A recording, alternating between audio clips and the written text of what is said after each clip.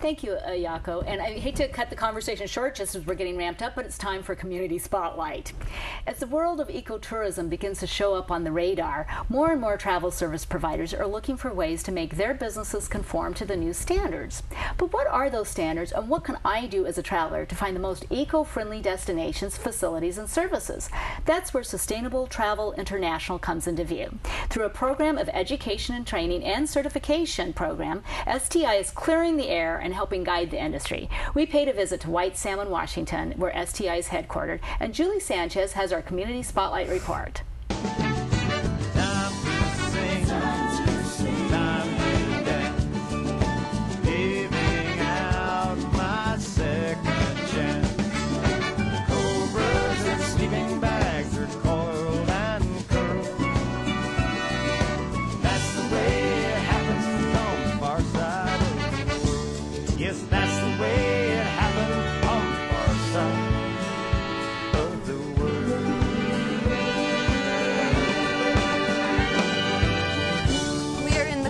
River Gorge, and I am here today with CEO Brian Mullis of Sustainable Travel. Thank you for inviting us. It's great to be here. Thank you.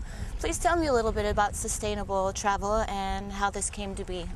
Yeah, Sustainable Travel International is a 501c3 nonprofit organization.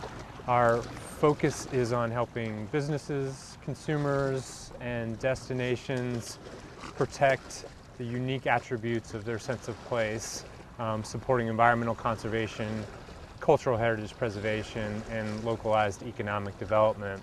We got started back in September of 2002 because we recognized there was a need to introduce the concepts of sustainability within the mainstream travel and tourism industry. Myself and the co-founder both have a background in the for-profit sector of the travel and tourism industry as tour operators, so it was relatively easy for us to identify the need and be able to respond to the growing demand.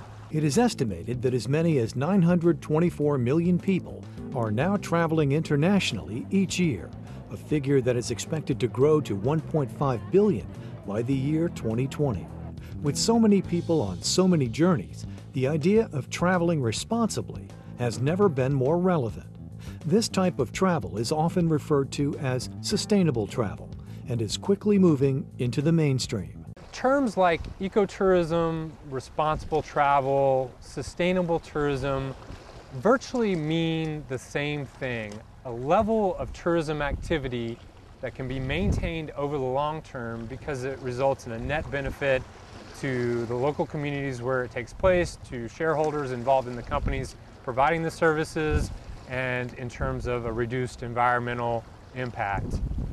We work with a variety of companies in all sectors, from airlines and cruise lines to accommodations and tour operators, providing a variety of different solutions, anything from sustainability planning and the implementation of management frameworks to helping them with corporate responsibility and in creating travel philanthropy programs so that their patrons can, or their clients can, give back to the destinations that they're visiting.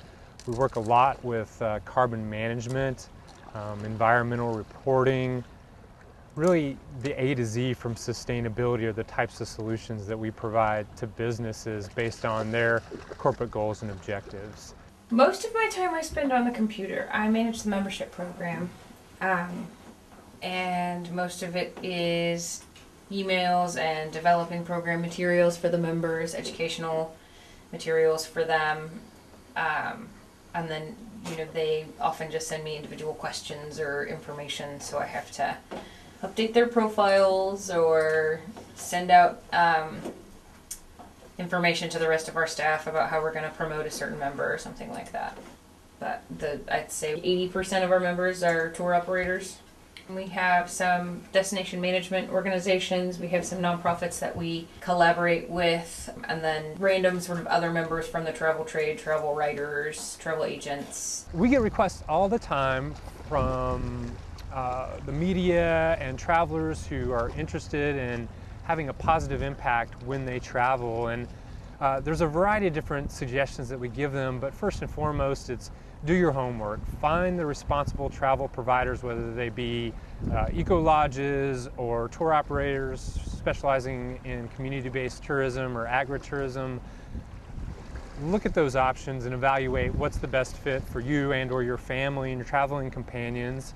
And then look at how can you maximize your positive impact by giving back to the destinations that you visit, by making a donation to local nonprofit initiatives, or reducing your carbon footprint by providing donations to reforestation or energy efficiency, renewable energy projects that are local to the areas that you're visiting, so that you can pack with a purpose and bring maybe perhaps a really appropriate donation during your travels that can not only enhance your experience during your travels, but might enhance the experience with those people that you meet along the way. I also understand that you have a STEP program. Could you tell us a little bit about that and what your company does with businesses to get them certified? Sustainable Travel International offers a Sustainable Tourism Eco-Certification Program. We refer to it by its acronym STEP because it really is a step-by-step program. It's designed not only as a certification initiative, in other words, a third-party seal of approval to avoid greenwashing and ensure that companies are doing what they say that they're doing, but it's also designed as an educational tool and a measurement management framework. Essentially, companies that use our self-assessment tool are not only preparing themselves to be certified, but also have the information and resources they need to incrementally increase their level of sustainability over time. Our Sustainable Tourism Eco-Certification Program and other sustainable tourism eco-labels, I think, are beneficial to consumers because more and more consumers are aligning their purchasing decisions with their values, but they're confused about which products and services actually are engaging in the types of things that they're advertising or promoting about themselves. Another thing that's worth mentioning is that there's first, second, and third-party certification programs, and it's important for consumers to be able to know the basic differences between which are which. First-party certification simply means that you filled out an application, nobody's verified it, somebody sends you an eco-label.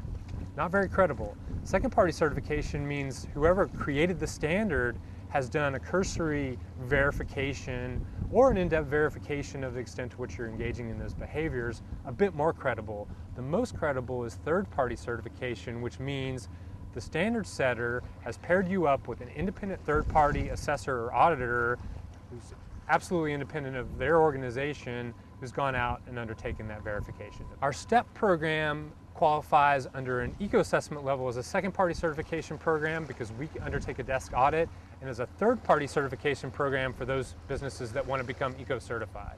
And what tips could you give the public when they're traveling to make a better impact on their places that they're visiting? We get a lot of requests for travel tips, responsible travel tips in particular. The suggestions that we provide revolve around preparing your home so that you're not wasting any excess energy while you're away, and on your trip doing all the planning in advance to determine what your options are as a traveler. Is there a green accommodation, or is there a tour operator in the region that specializes in community-based tourism and that kind of thing? We are more and more actively promoting the concept of waste-free travel and letting people know how you can do it. It sounds like an unachievable concept, but if you bring a water bottle with you and if you're thoughtful about the purchases that you make during your travels, even if you're self-catering, then it's likely that you can travel plastic-free.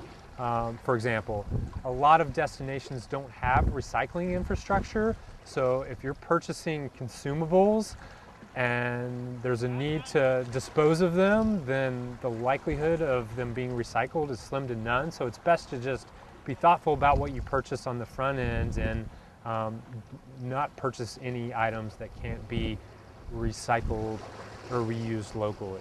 The plastics industry is a multi-billion-dollar industry and it requires recycling, but yet we have the technology for soy-based and other natural, biodegradable, consumable products that I think if consumers make a concerted effort to demand those products and services, that we'll see an increase in their availability, because if the people lead, the corporations will follow.